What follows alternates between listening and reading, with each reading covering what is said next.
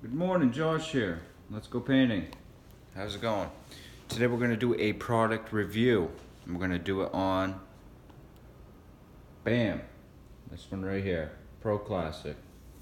I don't do any reviews, but I am going to do a review on this. Why? Because I'm ashamed that I've been, painting on my own now for, I don't know, a little while. And I haven't been using this. I should have been using this all along. It's incredible. Incredible. Let me show you. Let me show you. Now I remind you, I did all the proper preparation of the trim in this bathroom. I cleaned it with the TSP solution.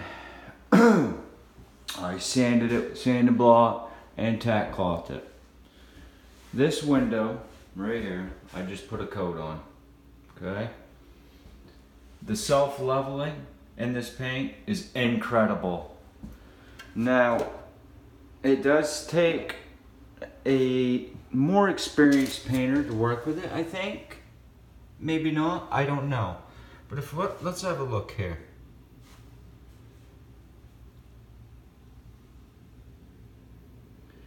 I just painted that. I literally just set down my brush and came over and grabbed my phone in the kitchen.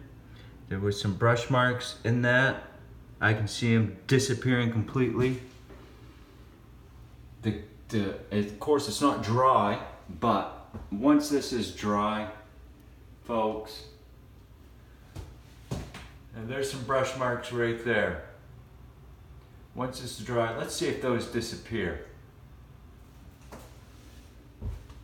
But this is just beautiful. I mean, this looks like an oil base. It does have kind of a little strong smell to it, but hey, Pro Classic water base for trimming doors is the way to go.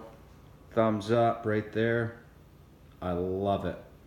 Also, another thing I must point out right while I'm doing the review, the review is about this product right here. I've worked with a lot of paints, Benjamin Moore, Bear, you name it. I've worked with a lot of paints, okay? I like this one, okay?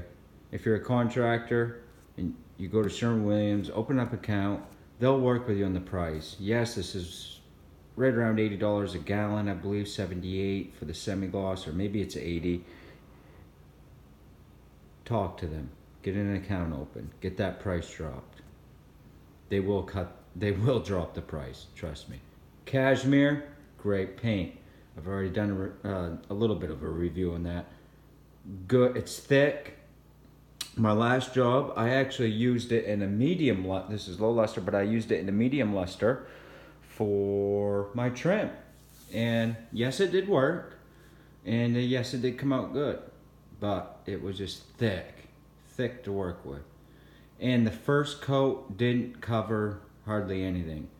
I was going on new wood. I primed it, and after the prime coat, I put a coat of this trim, or on medium luster, and just barely covered. The second time, it covered, and it looked good. But for walls, bam, incredible. I don't care what they say. I've also heard if you can't do touch-ups. Listen, I've done multiple touch-ups with this on a wall where I didn't have to re-roll the whole wall. Fine. You just gotta know what you're doing. All right. Take care, y'all.